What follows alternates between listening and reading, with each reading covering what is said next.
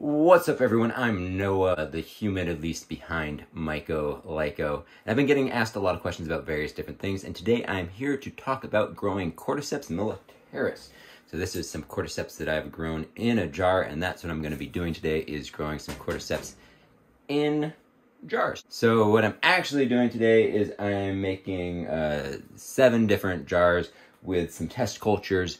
And I'll talk about that briefly, but if you're just getting started growing Cordyceps, I would really recommend purchasing your culture, and 2 great sources in the United States at least are Appalachian gold and terrestrial fungi. I get my cultures from terrestrial fungi.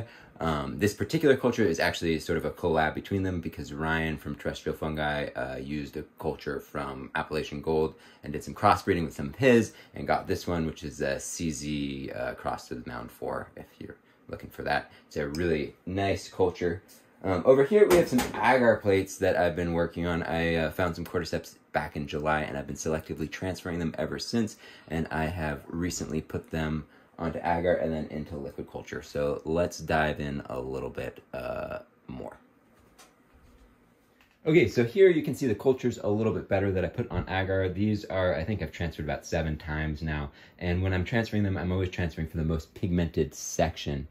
So this was all transferred from 1 agar plate to make like 8 agar plates, and of those I transferred these 3 into liquid culture because you can see these ones, let's get some light on them, have a little bit more pigmentation than the other ones. This one I made 3 different liquid cultures for. This is the one that I'm most excited about, and you can see up here it's starting to pin a little bit, which means that this is a really good one. And I transferred these about 2 weeks ago to liquid culture, and the liquid cultures have been in my fridge for about a week because you really want to use them within the first 10 days or get them in the fridge once you get a liquid culture going.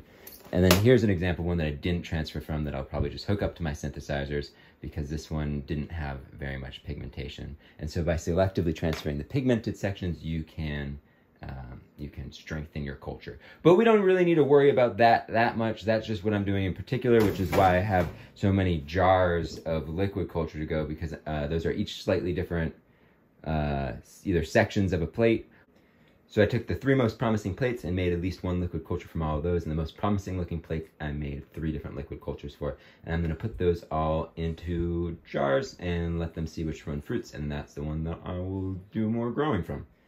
This guy here is actually from the previous transfer. I put some to liquid culture then, and going exceptionally beautifully, so I am really excited for these new transfers because they should be even better. So let's get a little bit into the nitty-gritty of how I'm going to do this, because pretty soon I'm going to be turning on the flow hood and I'm probably not going to talk anymore because you won't be able to hear me. Normally, if I was working with bags or anything that's not in jars, I would have a face mask on, gloves, and my hair back. But because this is jars, I'm just going to wipe everything down with alcohol, and with the flow hood going and a syringe, you should be fine. If you don't have a flow hood, you can easily use a glove box. It'll work fine, and honestly, you could probably get away working in jars just with flame sterilization. So that's pretty cool. The recipe that I'm going to use is a recipe from Appalachian Gold. It's Jeff's egg recipe, and what you do is you take 3 eggs, throw them in the blender, blend them up, add in a tablespoon of yeast and a tablespoon of liquid malt extract, blend that together, and then you're going to top it off to 500 milliliters. Super easy, super fast. And then what you want to do is you want to weigh out 35 grams of brown rice per quart jar. These here are pint jars. This here is your quart jar, so this is that recipe right here. So you want to do 35 grams of brown rice and about 50 to 60 grams or milliliters of the solution, not including the foam. And then what you do is you take your liquid culture, which you want to make in a jar, and you're going to inoculate 10 cc's of liquid culture per jar of rice, which is a ton of liquid culture if you've ever done any other mushroom cultivation. Normally you'll put like 1 cc in for an entire jar like this, filled up to the brim. So 10 cc's for just this tiny amount is pretty nuts, but that's how Cordyceps like to roll. For the liquid culture, basically you need to make your own liquid culture, which you could do like 3% honey would work. I generally do like 1.5% dextrose, 1.5% liquid malt extract, and then 1.5% starch, and I add some glacial rock dust and calcium. But you can find all these recipes on the Facebook Cordyceps cultivation group to do your own stuff. And so the liquid culture, you want to get it started with, you can use 1 cc from your master syringe, or if you're working from agar plates, you put your agar wedge in, and you want to use it within 10 days. It's normally ready within 4 days. So that 4 to 10 day window is when you want to use it or get it in the fridge.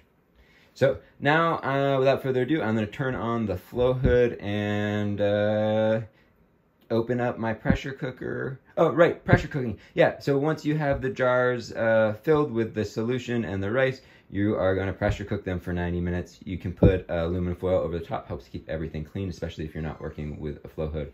I do it anyways just because old habits die hard, and I've only been working with a flow hood for a little bit. Yep, so without further ado, I'm going to do the rest. It'll probably be sped up or time-lapsed or something, or maybe not. I don't know. We'll see. And that's that. Thank you all for watching so much. Please like and subscribe. I mostly just hook synthesizers up to weird things, but I'll probably also have a few mushroom cultivation videos sprinkled in here and there.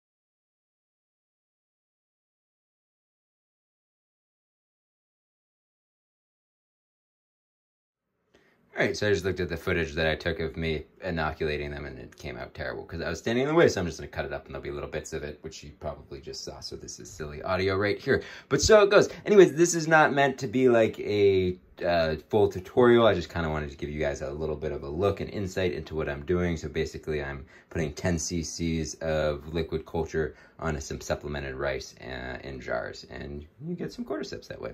All right, thank you all so much for watching. If you enjoyed this or you want to see these cordyceps later being connected to synthesizers, make sure to like, subscribe, and all that good stuff. Thank you so much. Bye.